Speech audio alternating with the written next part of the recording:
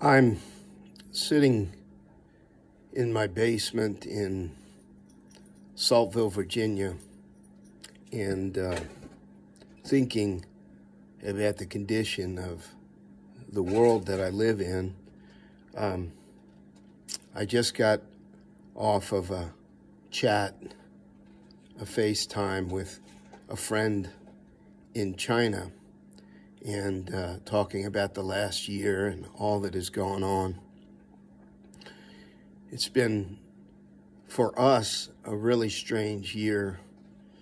The 22nd of February will make a year that I have been in some type of movement and quarantine and rebuilding and coming back to America from living for years in China. And I think about 1 Peter, and 1 Peter talks about those that are in the dispersion, those that are sent out into exile and are dispersed around Asia. And Peter is talking about suffering, and he's talking about how to live with hope in the midst of suffering. Blessed be the God and Father of our Lord Jesus Christ. By his great mercy, he has given us a new birth into a living hope through the resurrection of Jesus Christ from the dead, and into an inheritance that is imperishable, undefiled, unfading, kept in heaven for you, who are being protected by the power of God through faith for a salvation ready to be revealed in the last time.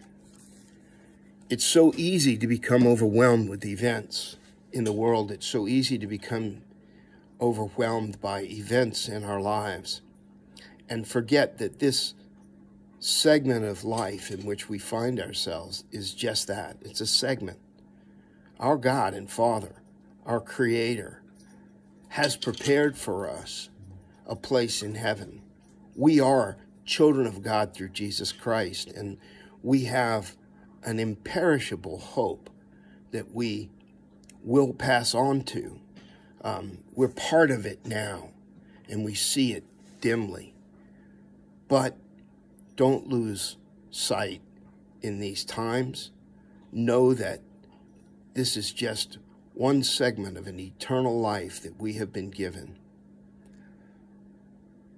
And this is the testimony that God has given to us eternal life, and this life is in his Son. He that has the Son has life. He that does not have the Son of God does not have life.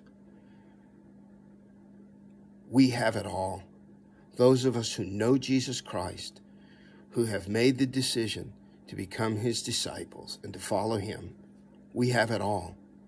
And while we may suffer now, and we may deal with hardship now, Paul tells us, I have learned the secret to being content in all circumstance through the surpassing greatness of Jesus Christ.